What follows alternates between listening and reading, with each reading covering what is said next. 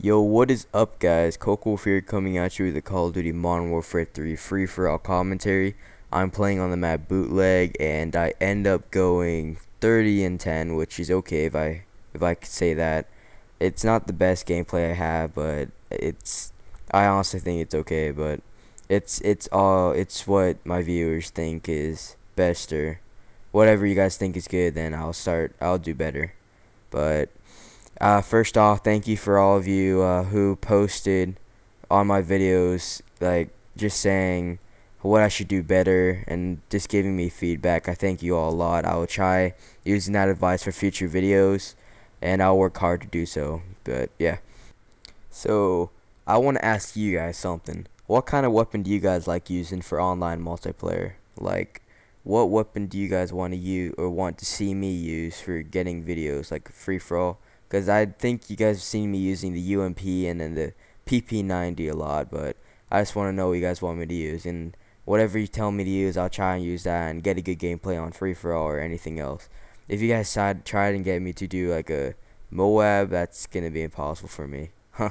I don't think I can get a Moab. It's just too hard to do so. But yeah, that's what I have to say about that. But I've been reading your all of your comments or feedbacks about my videos, and most of you have been telling me to talk about more interesting topics, and it's kind of hard for me to talk about interesting topics because I'm a quiet person, so I'm very crappy at doing commentaries, if you haven't already noticed. But most of you have been saying good job, keep up the good work, and that's very nice of you guys to say I'm good at commentaries, even though I'm not really that best at it. But thanks for the feedback. I've mentioned that like twice in the beginning. I'm sorry. This is kind of out of order, but oh well. Alright, but most of you have been saying I'm inactive, and yes, it's true. I haven't been able to get any good gameplays to do for you guys. The only videos I've been able to upload was just some game battles videos. I don't think you guys are that interested, but some of you maybe, some of you won't.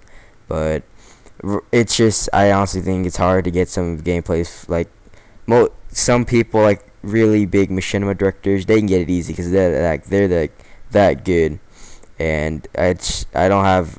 I've been trying to focus on with my friends and everything, just helping them do game battles. Like we've been working on callouts, and we've been trying to work on getting better at game battles. And I'm usually when I'm on a team or clan, I'm always pushing my YouTube away when we're trying to focus on doing like trick shots, you could say, or just like playing with them. But some of you may say, "Oh, CokeWolve, why can't you just get clips or just a video when you're playing with them?"